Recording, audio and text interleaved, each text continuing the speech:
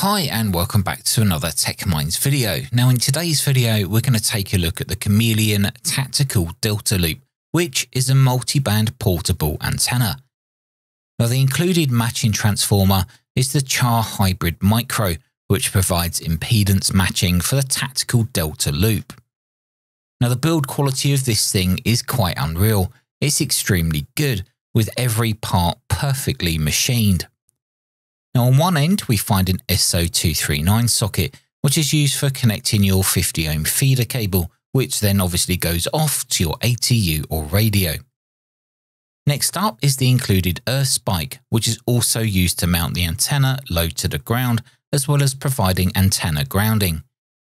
The little thumb screw that you can see there is used to connect to counterpoise when using this antenna as a vertical only antenna.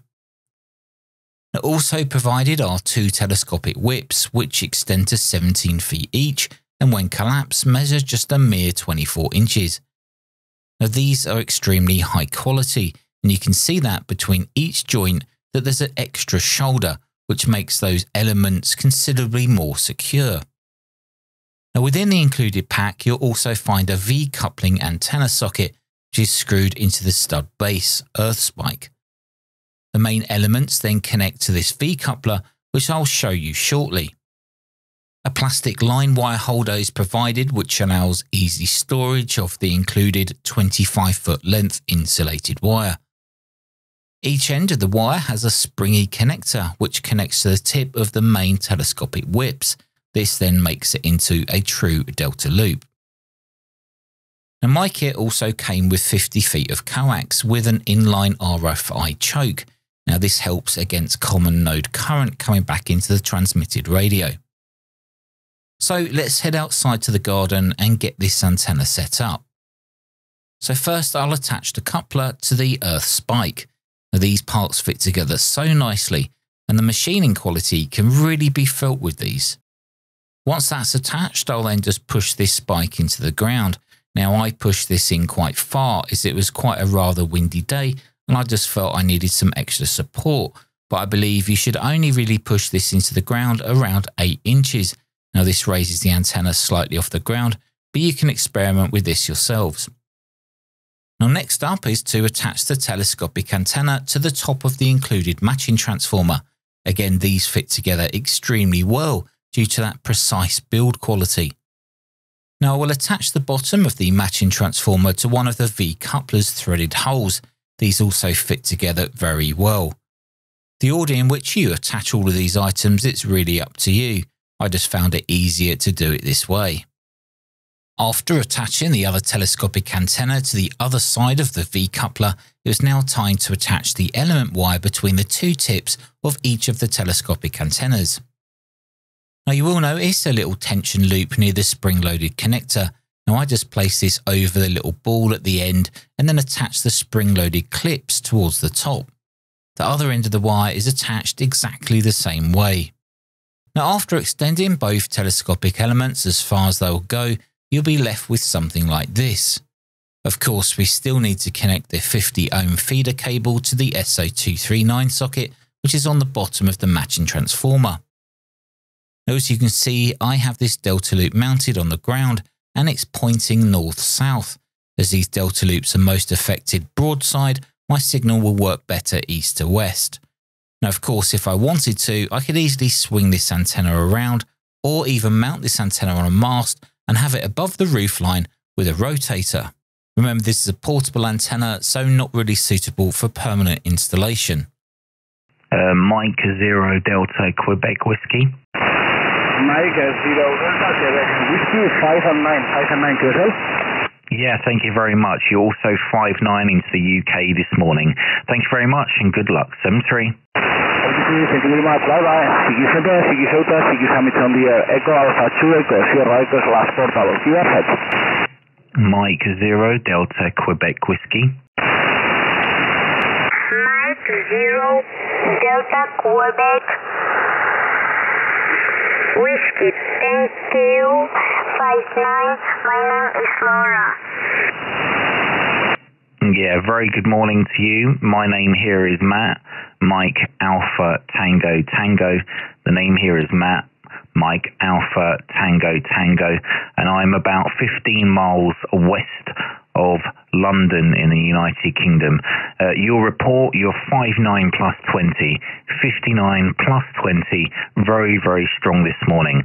Okay, 73s, thanks for the contact. Hope you have a good day. From Mike Zero Delta Quebec Whiskey. Bye-bye. Thank you, bye-bye. This is Hotel Golf 23 Yankee Oscar Tango Alpha. Bletchley. I don't know whether you need it to be spelt or not, but there you are. So back to you, Delta Lima 8, Bravo Lima, G3ZPA. India Zulu 4, Hotel Norway, India, very strong, 59 plus. Okay, Italy, United Store, Hotel November, India, Hovik, your signal 5 by 9 plus 20, grazie, ciao. Okay, Roger, grazie, ciao, 200. Delta Florida, Tango Alpha. Golf. This side I'm running 500 watts.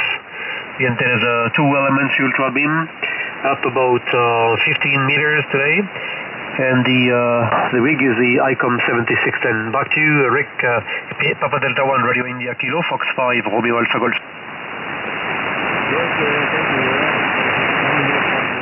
Hello, Security Yanks calling Security X. Victor Kilo, Zulu Lima, VK, ZL, Australia, New Zealand, Tasmania. Calling Security X, 9H5 Bravo Zulu, QRZ. 5-6. Yeah, you're anywhere between 5-2 to 5-3, but completely readable. Band is very, very quiet. Now, as you would have noticed, I was switching between my end-fed half-wave and the TDL, and with the TDL receiving much less noise. Although the signals were slightly lower on the Delta Loop, you have to remember the location of this antenna compared to the end-fed half-wave. Using the same kit parts, this antenna can be configured as a ground-mounted vertical, using the wire that connects between the two elements as a counterpoise and connected to the earth spike. Now, the deployment time of this antenna is super quick. Even the Delta Loop is super quick to deploy. Now, I did perform an SWR sweep for both the Delta Loop and the vertical installation, and they came out very close to what's shown in the user's manual. You notice that in the SWR graph that the SWR lowers slightly when the Delta Loop is elevated, maybe something I will try in the future. Now, with the vertical antenna mounted, I did manage to make a QSO using my Hermes Light 2 radio. Mike Zero Delta Quebec Whiskey. Mike Zero Delta Queen Whiskey. Thank you, very good afternoon. And by the way, you are very nice signal. I think you are 5 and 9 clear. The name on this end is Juha, like Juliet Uniform Honolulu Alpha. And the location here is 300 kilometers north of Helsinki. I live here in the western part of Finland, in the countryside. And you are here. I will give you an exact report on next over, but I think you are 5 and 9. Mike Zero Delta Queen Whiskey. This is Ocean Hotel 6 Juliet microphone. Yeah, Oscar Hotel 6 Juliet. This is Mike Zero Delta Quebec Whiskey. Yes, I think there's someone tuning on the band. It wasn't me tuning a moment ago, just to clarify. It wasn't me tuning. But anyway, the name here is Mike Alpha Tango, and I'm about 15 miles west of London. And I'm just trying out a new antenna this afternoon.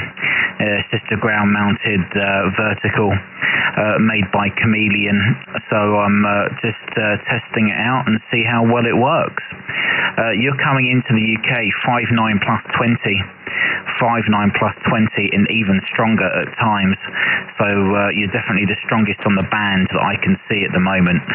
But very nice to work you for the first time.